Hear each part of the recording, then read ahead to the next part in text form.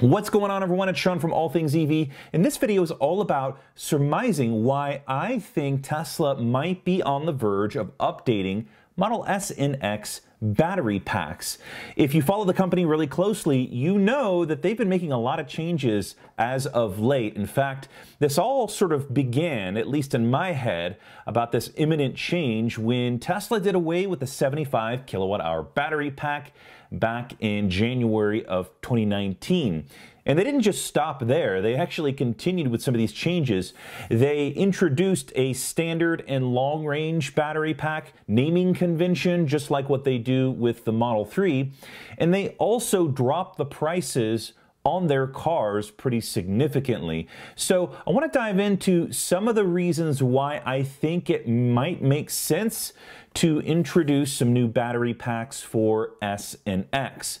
Tesla has this long history of cycling out battery packs to keep things fresh and to keep them ahead of competition. In fact, if you remember way back in the day, they used to offer a 40 kilowatt hour battery pack. They also used to offer a 60 kilowatt hour battery pack, and they've changed out these battery packs for one reason or another. Sometimes it's to get more revenue in the door in a short time frame. Sometimes it's to introduce new technology, whether that's dual motor or performance packs. And their longest production pack was the 85 kilowatt hour pack, producing it from September 2012 to February 2017, a total of 42 months. Next is the 75D, which, as I mentioned before, they recently discontinued, and that was produced for 33 months.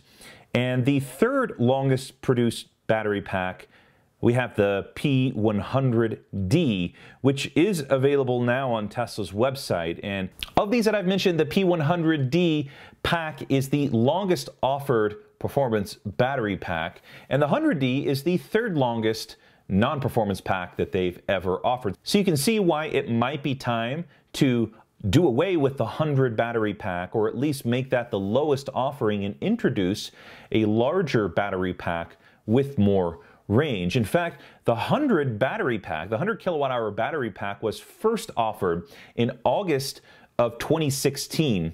That was the performance version. And then later on in 2017, January 2017, they offered the non-performance version. So this thing has been going on for over 2 years, 2.5 years now, that Tesla has offered and sold this 100 kilowatt hour pack. The next reason why I think it might be time for Tesla to introduce an S and X battery update is version 3 supercharging. And as you saw a few weeks ago, Tesla introduced V3 Supercharging, which allows for Teslas to charge at a peak rate of 250 kilowatts. Strangely, the Model S and X owners were not invited to this event. And the only mention of the two vehicles were in Tesla's blog post stating, "We're launching V3 Supercharging for Model 3, our highest volume vehicle, and will continue to expand access as we review and assess the results of millions of charging miles." Notice how they didn't include Model S and X in that, and they said that they would be continuing to expand access. So basically at the moment, only early access Model 3 owners have the ability to access this V3 Supercharging. So what I think that they're saying here is that they will continue to roll out V3 access outside of that early access program to Model 3 owners. They continue on by saying, "We will increase Model S and X charging speeds via software updates in the coming months." I'll pause there because they don't specifically say V3 charging rates. They just say charging speeds via software updates. So a big part of me thinks that that increase is just to the 145 kilowatt that the V2 will get upgraded to. And they end it by saying V3 Supercharging will roll out to a wider fleet in an over-the-air firmware update to all owners in Q2 as more V3 Superchargers come online. So what we know for certain is that Model S and X owners, even if the current ones are eligible for it, most likely won't get access to V3 until Q2. Now, At the time of this recording, it's the end of March, it's the end of Q1, and Q2 will begin in April. So it's possible that if Model S and X owners are eligible for V3, that we may see something here in the first part of Q2. However, I have a funny suspicion that current Model S and X vehicles, as they are right now, as they exist, will not be able to take that V3 supercharging. They won't be able to take that V3 supercharging because the battery packs of S and X, as I understand it, are not designed to take that high charge rate.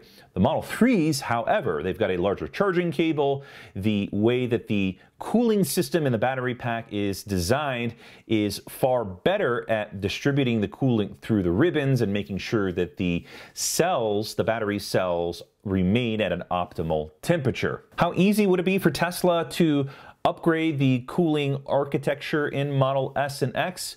I'm not entirely sure, but it seems like that would need to happen before Model S and X gain access to V3. After Tesla discontinued the 75 kilowatt hour pack, you saw a new naming convention that Tesla introduced for Model S and X, very similar to the Model 3, calling it standard range and long range. Only 4 weeks after introducing these naming conventions, Tesla did away with the standard range for the Model X. And for the Model S, they did away with the standard range 6 weeks after introducing it. This now leaves only the long range 100 kilowatt hour pack as the only option for both vehicles. What reason does Tesla have to remove options from their flagship luxury vehicles? Could this simply be a simplification of the production process for S and X?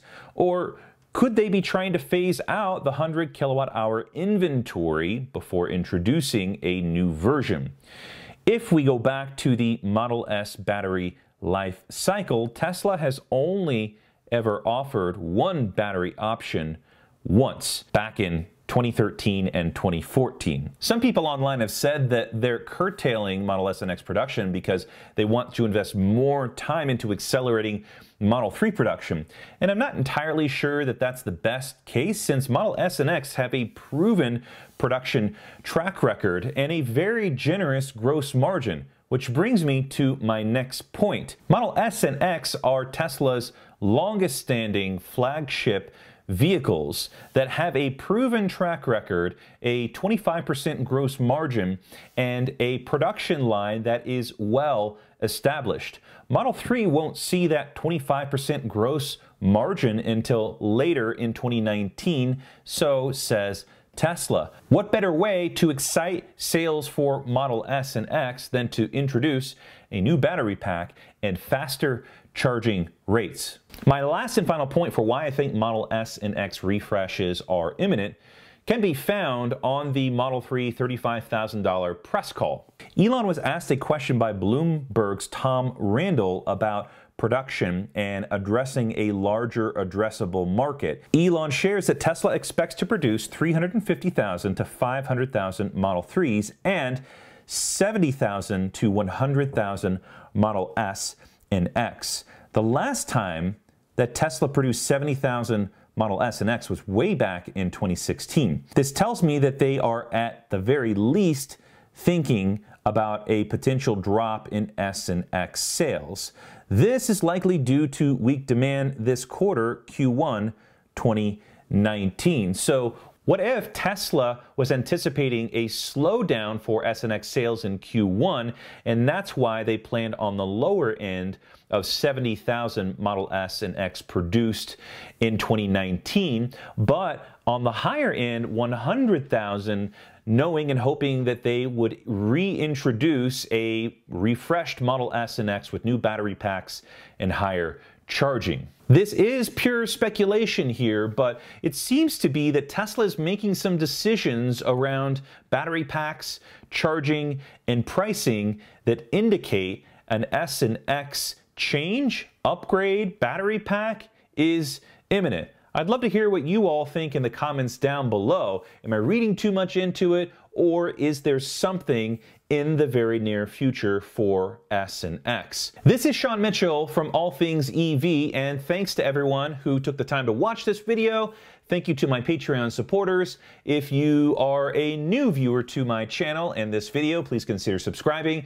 And if you're a regular, please hit that like button, and I'll see everyone on the next video.